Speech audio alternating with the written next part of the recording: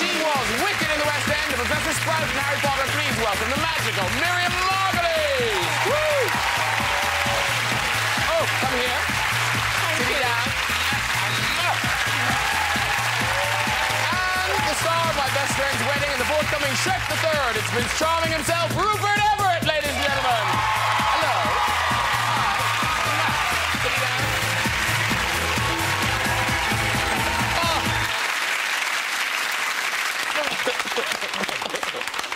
Woo!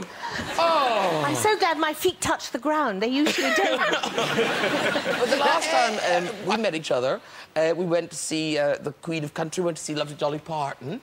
Yes, we did. Yes. And we got to meet her, sort of. A sort of meeting, meet and greet.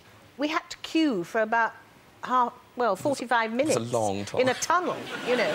And I'd been dying to go to the lavatory for ages. So I farted and... No. Well... Miriam understates what she did. Well, I was irritated, you know. But she goes, we're standing in the queue, and there's, like, nice people here all with their dolly pins, and she suddenly goes, pause for fart, and it was the loudest fart I've ever heard. Well, I fart a lot. I think I'm just like that, but I don't know why, but I think it brings people together. I think it's an encouraging human thing to do. We all do it. Yeah, we all do it, you know. Because you're... Is it a... What's the thing you're having done? Is it a colon... I've had it done. Oh, you've had it done? No, actually, this is... it's a sort of party political broadcast. It's on behalf of colonoscopies, because it's a wonderful way of checking what you've been eating and the harm it does to you. But... Is it easy to check it as it goes in? And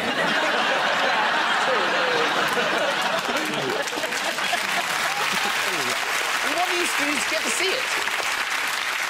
Well, what happens is you lie on your side and the doctor puts a lot of tubing up into your arsehole and then it all sort of comes out and he looks at it all the way up and, you know... And it's really worth having done, so please, please do it. Have you done it? No, but you're meant to... A guy's meant to do it by 35-40, apparently.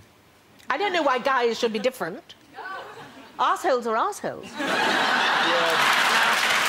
You were interested in art as... Were you a teenager when you worked as a life model? When I was at school, I earned some money as a nude model. And I wrote to Augustus John, who was a very great painter that I saw on television being interviewed. And I offered myself as a model to him, and for some reason my parents allowed me to do it. I don't know why. So they sent you packing off to Augustus John's house by yourself? No, they took me there and dropped me at the door it? in Fordingbridge in Hampshire. So I just had a pair of knickers and a top and, you know, my school uniform, I think, or something like that.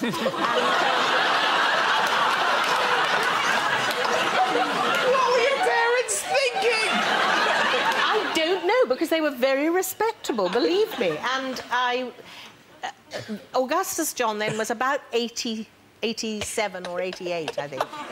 And it's not often that an 88-year-old will see a nude girl of 17, you know, in his own home.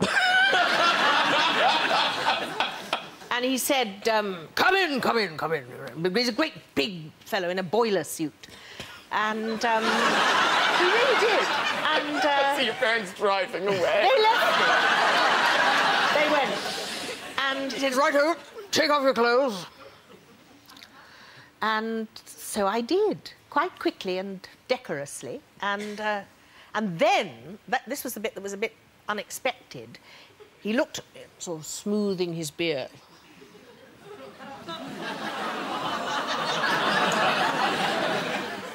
Very nice, very nice. And then he said, climb that ladder.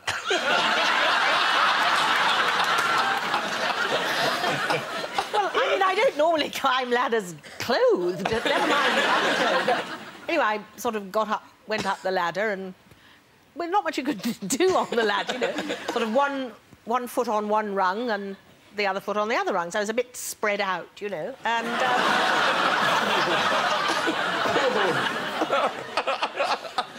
and he drew me, and then I came down the ladder.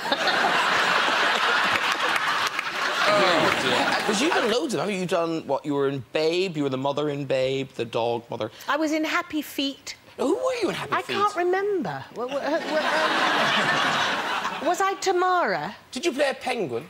I don't know, I never saw it, you see. I don't know what it was. It was all, everyone was a penguin. Everybody was a penguin.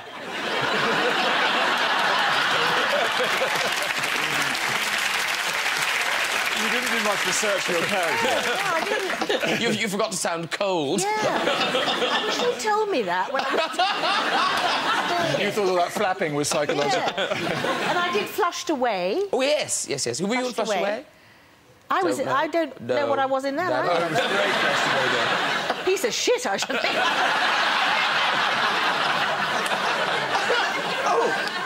Talking of that, tell us the story about when you went to Martin Jarvis's house. Oh, it's so embarrassing. That I hope this is not going to offend people. Actually, I hope it is, but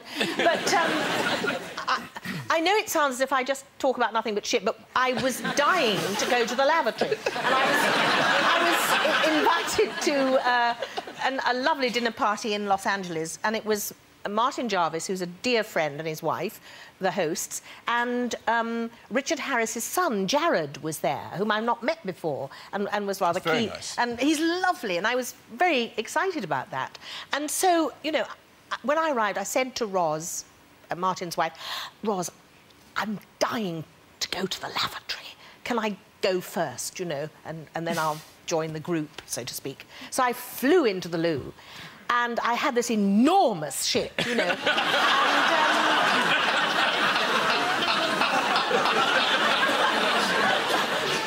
And, you know, then I flushed the loo and washed my hands, and it didn't go down.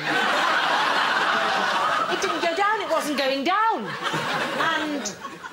And then I made this terrible mistake. I flushed the loo again. And it not only didn't go down, it sort of bubbled up to meet me, you know.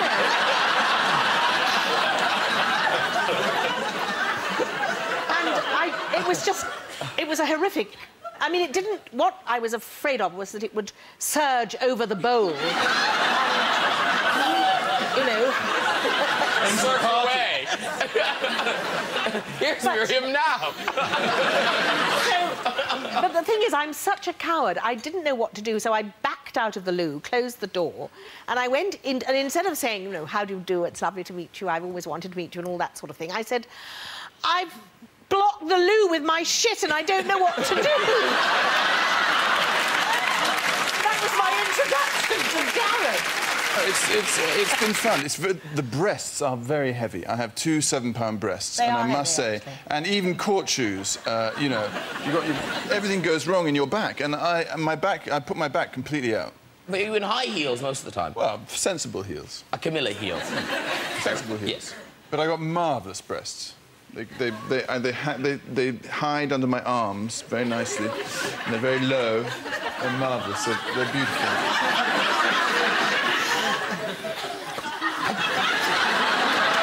It's a hidden world to me. I don't know.